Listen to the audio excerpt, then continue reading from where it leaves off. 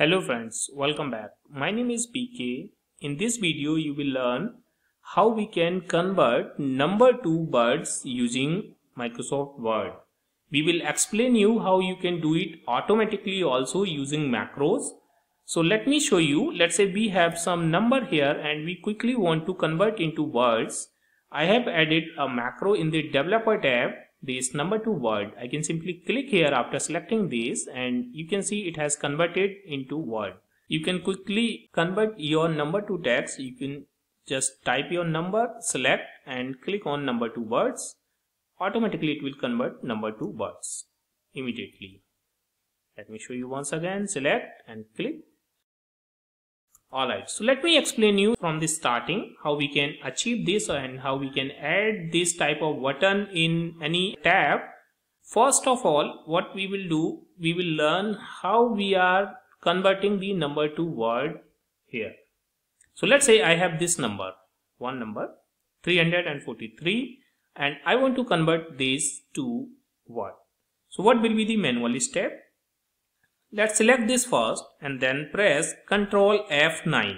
Okay, just follow the simple step. Just press Ctrl F9. As you press the Ctrl F9, it will add the curly bracket before your number and after your number. Alright. Now here we will put the equal to sign. Next step is before your number. And then the next step is put the backslash, this slash after your number. And put the asterisk sign and then put here card text. Alright, that's it. Now you can press F9 or you can right click and say update field. As you click on update field, automatically your number will be converted to word. So here you can see it is showing 343. The same thing we can do with another number, whatever we have. Now this time to make it automate, what we will do, we will record a macro. How we can record a macro? First of all, let me explain you what is macro.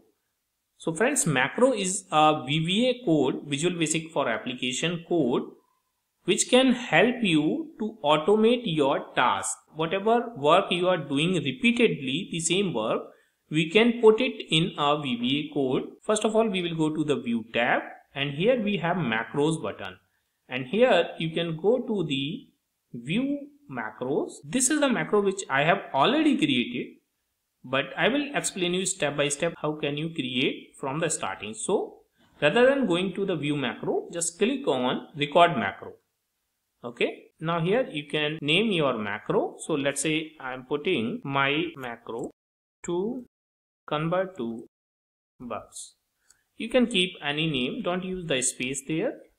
Okay, now here you can decide you want to keep in the all document or only in this document. So I am saying I want to keep in all document. You can assign it to the button or you can assign it to the keyboard. So let's say I want to assign it to the button. So you can create the button wherever you want to assign, or we will assign it to later on. Okay, for now I'm just recording. So recording has been started. Now let's select this range and then press F9. We are repeating all the steps which we have done above so that macro will capture it. Alright. So now let's press Ctrl F9 first.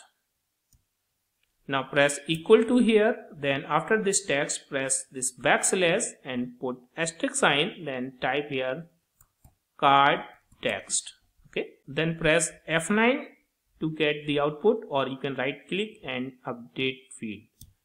Okay, so I'm getting the output here. Now we can stop the macro recording. To stop it, you can see this macro is currently recording and you can just stop it. Or you can go to the macro again in the view tab and you can say stop recording. Recording has been stopped. Now you can go to the macros again and you can say view macro. So it is showing all macros. So this is the macro we just have created. You can go to the step info to see the code and we are seeing here that code. So this is the macro which we have created, right? And here all the steps are captured. Now only thing is that count of the characters is 4, as we have taken the 4 character number here, but this will work only with the numbers which have 4 characters.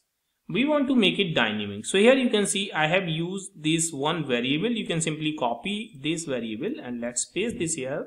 We are taking the character count as integer and character count equal to selection.characters count. And here in place of this 4 we will use this character count. So it is dynamic now. Let's stop this and close this. Now let's type any number, 4 digit, 5 digit, and select that number. Go to the macros. We have created this macro, right? So let's run this. You can see it is showing the output. Now I'll show you how you can add the button. Let's say I want to add a button on the home tab after this editor. You can right click anywhere on home tab or any tab, right click and go to the customize. And here you can select wherever you want to insert that button. Let's say I want to insert in the home tab. Okay, expand that. And after the editor, just add a new group. Okay, you can rename that group, and let's say I want to put the group name as PK, but you can keep whatever name you want. You can select any icon if you want to select any icon there. Let's say I'm selecting this one. And then you can select here in place of popular command, just select here macros. In the macro, we are seeing 2 macros. This is the macro we just have created. This macro I have earlier created. So select the latest macro and click on add. That macro has been added here. But this name is very long. So you can right click and rename this. You can make it short, like number 2 word. Okay, this will be displayed to the user and you can select any icon, relevant icon here. Let's say I am putting this calculator icon for now and click on OK. In the home tab, you can see we have new PK group and we have number 2 word. Now let's enter any number here and select that and click here. You can see it has converted that successfully. Small number. Okay.